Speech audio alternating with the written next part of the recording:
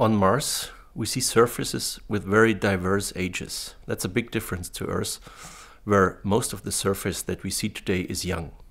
The reason is simple, because the older surfaces are continuously destroyed by plate tectonics.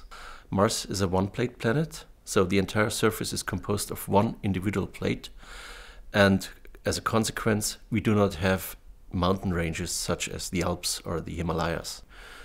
It shows many morphological features that we know from Earth. For example, we have huge volcanoes, we have tectonic features, and we have dry river valleys. The only sign of geologic activity are dunes that are shifted around by the wind. The analysis of these surfaces tells us that Mars must have been much more intensive, and the geological activity must have been more heavily in the early days, more than 3 billion years ago, and since then it has gradually declined until today. A particularly interesting tectonic feature on Mars are the Valles Marineris, a system of tectonic troughs which run along the equator in the Western Hemisphere. These troughs are up to 10 kilometers deep, and the spectacular images which we derived by our stereo camera show that the scarps of this canyon are composed of stacks of lava flows.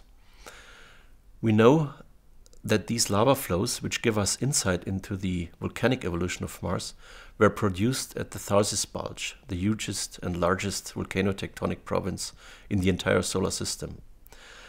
They flowed down the slopes of Tharsis and then formed a huge plateau of flat basalts in the areas around Tharsis. Later, the Valles Marineris were cut into this plateau, and now we see on the walls of Valles Marineris these spectacular lava sequences. The evolution of Mars was quite different than that of Earth. The reason is the different size of the planetary body, and as a consequence, it's a much smaller mass. The mass is responsible for the heat production in the interior by radioactive decay, and since Mars is much smaller, there was less heat available after a certain amount of time. So the intensity on Mars declined after, let's say, 1 billion years, quite dramatically. The big question, if Mars is still active or not, is yet unanswered. We cannot tell because we have not seen so far any fresh lava flow which would have erupted from an active volcano.